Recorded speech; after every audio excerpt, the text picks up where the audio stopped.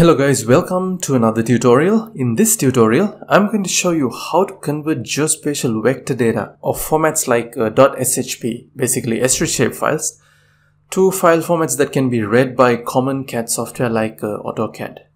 Now following that, in the second part of the tutorial, we will see how to do that process but in reverse.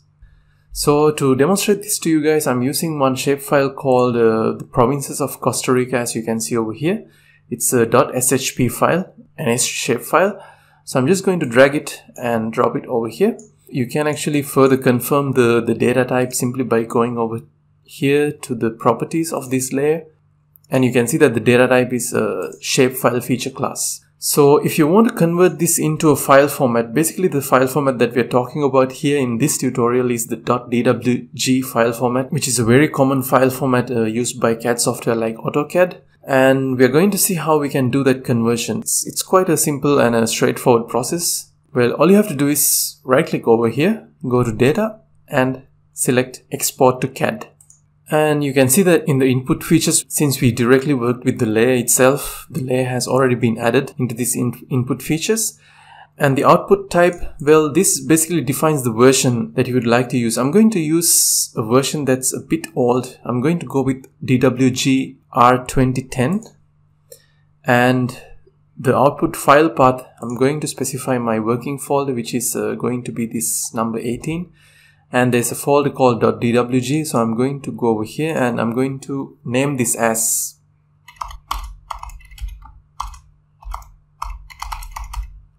Costa Rica provinces.dwg. Right, after that I can simply click OK for the tool to run. And after a couple of seconds you can see that the tool got executed and we have a file called Costa Rica provinces, which is a DWG file which can be opened using AutoCAD. So I'm going to double click over here, and as you can see over here we successfully managed to convert the provinces shapefile into a DWG file that can be read using AutoCAD. Well, something to keep in mind about AutoCAD is that AutoCAD is actually using a 2D and 3D Cartesian coordinate system that locate data at fixed coordinates. So when we basically talk about values for X, Y and Z, they're actually locations relative to an arbitrary geometric origin. And it's basically using the same coordinates, let's say of the vertices in this case, in order to draw the polygons, just as what we had in this shapefile. Now, for example, if you would like to do a quick check, you can see that when I move my mouse point over here, the values generally tend to be in the range of -85 for longitude and about 10 for latitude. And if I zoom into somewhere over here and if I click on one of these polygons, you can see that it actually shows us the vertices by which this polygon has been created. So if I zoom in a bit further, and if I just click on one of the vertices, well, before I click, if I just hover my mouse pointer over here and if I right click and go to properties,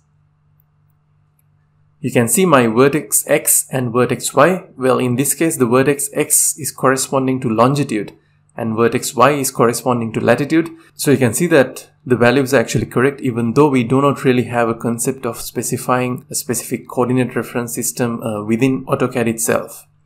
Alright, I guess you guys can remember that I had another DWG file. If I open up my folder, you can see that I have another DWG file called road network. So let's just open this one up. Well, what this one shows us is basically the network of main roads of Costa Rica. Now you can see that I have a specific tab over here open for this road network file, and this was the file that we were working with previously. Now, what I'm trying to demonstrate to you guys is that how we can bring this road network file back into ArcGIS. And before I do that, if I wanted to do a quick check just to make sure whether this road network properly tally when it comes to its spatial extent when compared with this Costa Rica provinces file, what I can do is I can actually try to copy this and paste it over here so that we can visually see whether it actually fits properly or not. And to do that, you can see that if I were to select individual line by line, it's going to take me a while. When using AutoCAD, one of the easiest ways of actually selecting stuff is simply by clicking somewhere over here. And you can see that as I hover my mouse pointer over the entire network of lines, and if I click again somewhere over here, everything gets selected. And now To copy everything, all I have to do is press Ctrl C and come back over here. And what I'm going to do is I'm actually going to type a command. And the command that I'm going to type is paste orig. And this is a very commonly used AutoCAD command, and what this paste orig command does is it's actually pasting objects from the clipboard into our current drawing using the original coordinates. So it's actually going to take all the original coordinates from the original drawing, which was this road network file that we had over here, and it's going to paste everything into this current drawing, making sure that all the coordinates are exactly the same as what it was in the original drawing. So I'm going to enter over here. And as you can see, it tallies perfectly, so I'm not going to have any issues of having to arrange it due to any potential mismatches. As I told you guys, what I'm going to do is I'm going to export this back into a shapefile. And let's say for some reason I would like to make a slight change. Let's say I would like to get rid of this part of the road network, so I'll just select it and simply hit delete. And now I'm left with only a part of the road network, and let's imagine that I would like to bring this one into my ArcMap working space. So all I'm going to do is I'm going to go over here and click on this big A button, and I'm going to go to save as, and I will save this in a bit of a lower version, and I'm going to name this one as road network R1 and save. Alright, now let's go back to our ArcMap working space. And for the time being, let me go ahead and remove this. And now I'm going to click on this Add Data button. And I'm going to navigate to my folder to which I saved this new amended file. And we can see that we have a file called road network r1.dwg and add. And now you can see that that road network got added into our working space. Now you can see that the file that got added actually have a couple of things over here.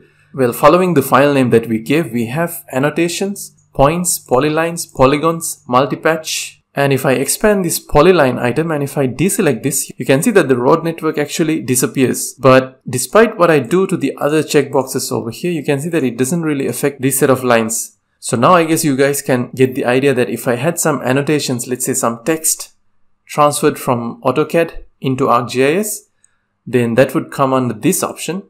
And if I had points, that would appear under this. And since I had just polylines, it's actually just appearing under this.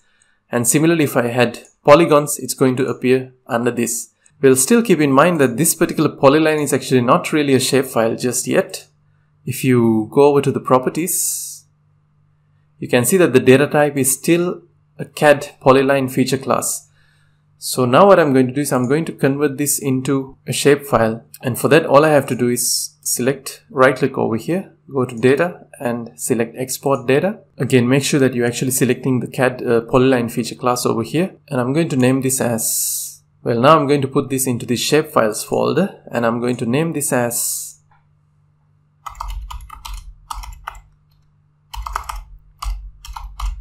roadnetwork.shp. It's going to be a shapefile. So I'm going to save this and click OK. And I will say that I would like to add this data into my working space, and after that I will get rid of this group layer like this. And now if I go over here to the properties, you can see that, and now it's a shapefile feature class, just like what you can see over here. Alright, so that's about it for this quick tutorial. If you do have any questions related to the things that we discussed in this tutorial, don't forget to add them down below in the comments box and we'll get back to you as soon as possible. So thanks a lot for watching, guys. I'll see you in the next one.